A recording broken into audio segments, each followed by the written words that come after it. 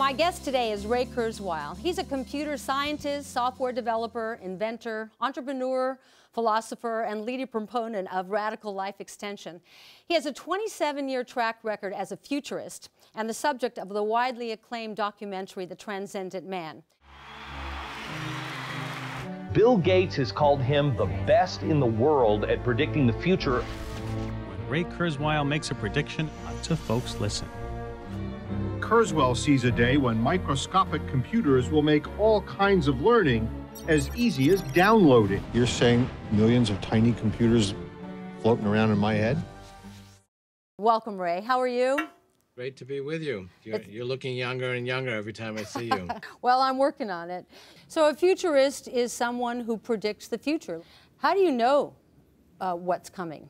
Well, if it has to do with information, it follows this very predictable exponential course. So we can make certain predictions about what will happen. I predicted the emergence of the World Wide Web, for example, because I saw the predecessor to it growing exponentially. I predicted computer would take the World Chess Championship in '98. It happened in '97. I made that prediction in the early '80s. Predicted that the Soviet Union would go away. I made that prediction when the Soviet Union was going strong in the '80s, and so on. There's certain aspects of the future that are predictable if you follow this particular method.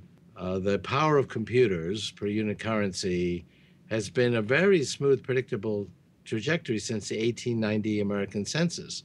In fact, this computer I carry around is several billion times more powerful per dollar than the computer I used when I was an undergraduate. This will be the size of a blood cell in 25 years and 1 billion times more powerful per dollar compared to this. We will put them inside our bloodstream, keeping us healthy from inside. A robotic white blood cell to augment our immune system. And that's just one application. You're talking about nanobots. Can you explain nanobots to my audience? Well, a nanobot is a robot, and it happens to be very small. It's about the size of a blood cell. So there'll be a lot of applications where we have these things inside our body, keeping us healthy. We'll ultimately have robotic red blood cells that can actually keep us oxygenated for hours, even if we have a heart attack. We'll have robotic white blood cells, which I mentioned, which can destroy cancer. And these devices will go through and repair every cell in our body from disease before it becomes life-threatening. So these are little blood cell-sized robots that will inject into us, correct? Right, and they have computers in them. They're smart. They'll be on the internet. We can download new software. So some new disease comes along that we never saw before, we'll actually be able to download new software so that it can combat it. So we will become a hybrid of both biological and non-biological intelligence. Well, some of these will go in our brain, interact with our biological neurons and make us smarter, put our brains on the internet, provide full immersion virtual reality from within the nervous system. So these are just a few of the applications. So this is true life extension because it's restoration versus the deterioration that we're now experiencing. We talk about 3 bridges to radical life extension. Bridge 1 is what you talk about a lot, and I've written about also, which is what you can do right now to extend life and stay young. And you're doing great at that. But that's just a bridge to the full flowering of biotechnology, which is a little bit different than the nanobots. It's basically reprogramming the software of life for life extension, turning off genes that promote illness and aging, turning on genes that protect us. When I interviewed you for my book, you said that this technology, we'd start to be able to access it in about 13, 15 years. What am I going to be able to access in 13? Biotechnology is underway now. There's already a few fruits of it. That really will be mature starting in about 10 years. 15 years from now, we'll be adding more than a year every year to your remaining life expectancy. So that's kind of a tipping point. Nanotechnology is the 3rd bridge. That's going to be 20 to 30 years out. But it's not like we have nothing until then. There's the whole biotechnology revolution, which is beginning to unfold right now. You basically can deactivate a gene that's promoting disease. One gene we'd like to turn off is the fat insulin receptor gene that basically says hold on to every calorie. And that gene was turned off in animals, and these animals ate a lot and remained slim.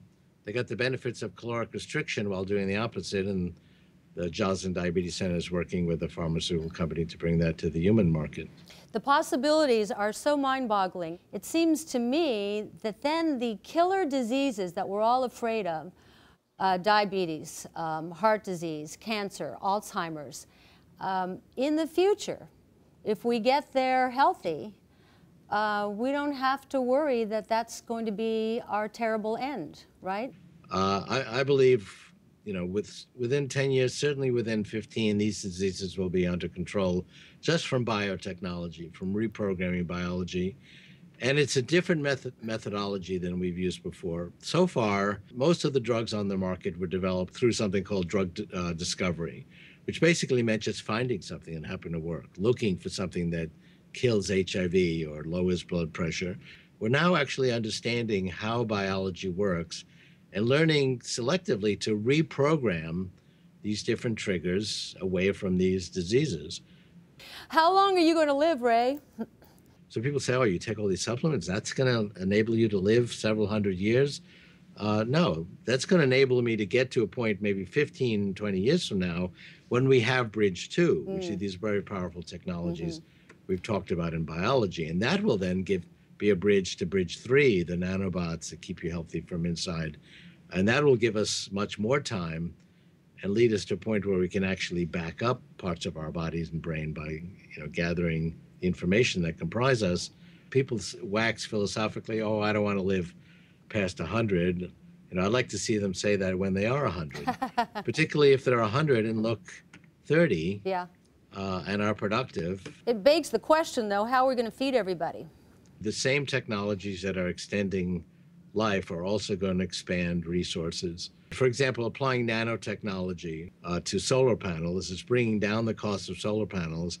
The amount of solar energy, therefore, is on an exponential rise. It's doubling every 2 years. It's only 8 doublings for meeting 100% of the world's energy needs. There are new technologies that are coming for water and food.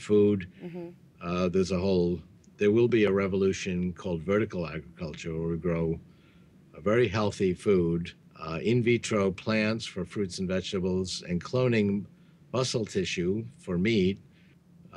You can basically just clone that particular organ, which is the muscle tissue, and create every kind of meat. And you can also, in that process, make it very healthy. You blow my mind. You always do. I love picking your brain, so I enjoyed it again today. And I encourage all of you to go see the movie Transcendent Man about him. It will blow your mind, and read his incredible books. And look for him in my next book, Bombshell, where he tells you things that he didn't say in his other book. That's how I get you to buy mine. Okay, thanks for watching. Thank you, Ray Kurzweil. You're great. Bye-bye.